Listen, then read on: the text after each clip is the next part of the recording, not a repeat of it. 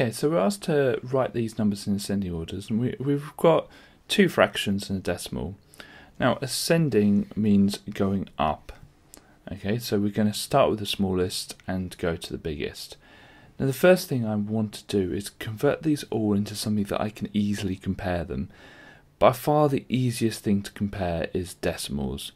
So I'm going to convert both the 9/10 and the 7/25 to decimals. Now, I know that using my columns, this is my units, this is my tenths. 9/10 would be 9 here, so point there, so it's going to be 0.9 is 9/10, because that 9 is in the tenths column. Next, I'm going to try and convert this. Now, what might be easier is if I times top one by 4 to make this over 100. So 7 times 4 is 28 over 100.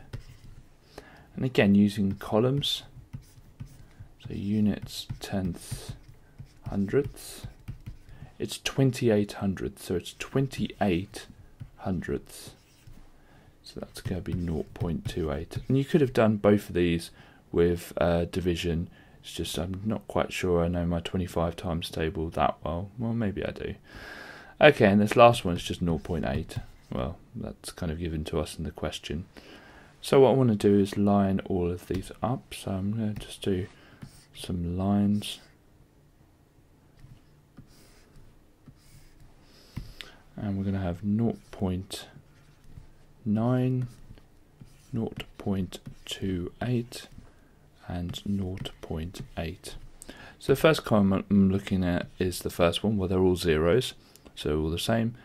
And then I'm going to look at this column. Well, this here is the smallest one, so that's going to be first. This one here is the next smallest one, so that's going to be second. And this is the biggest one here.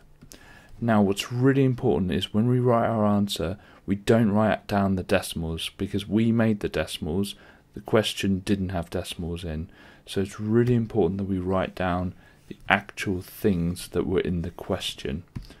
So the 0.28 was 7/25, so that's the smallest. Then it was 0.8, now that was 0.8 in the question.